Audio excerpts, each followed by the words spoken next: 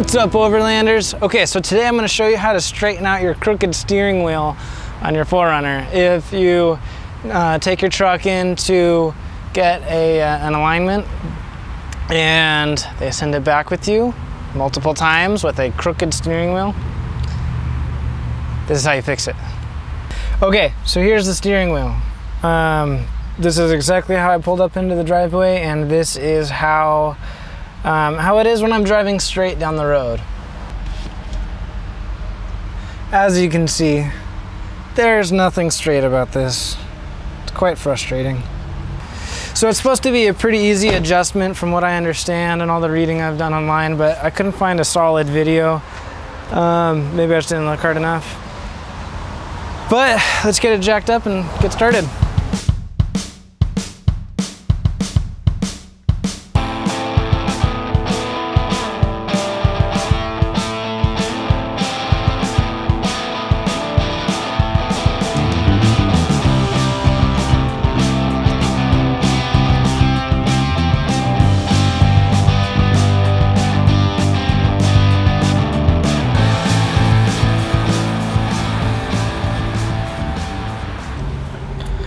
So the first thing I want to do is take this skid plate off so I can get to that easier.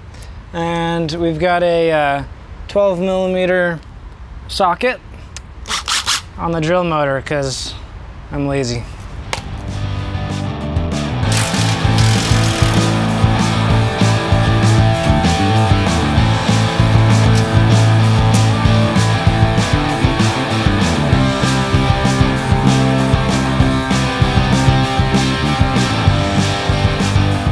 So next we're going to want to remove this clamp right here with a pair of pliers.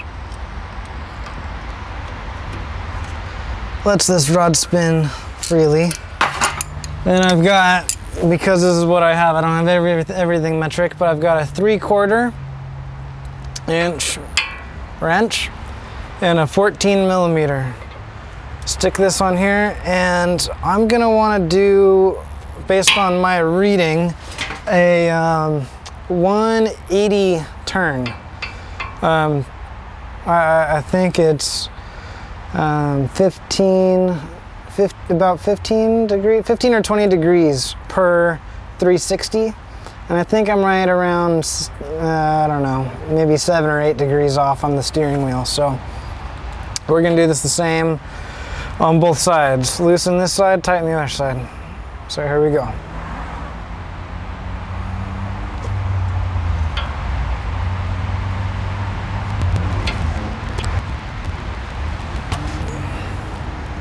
And before I tighten this back up to lock it all together, I'm going to go ahead and adjust the other side and check the steering wheel.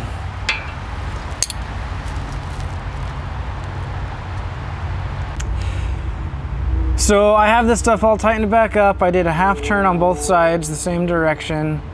I guess the only thing I can do to see if it's correct really is to take it for a quick spin. So I'm going to pull it off the jacks and see how it goes.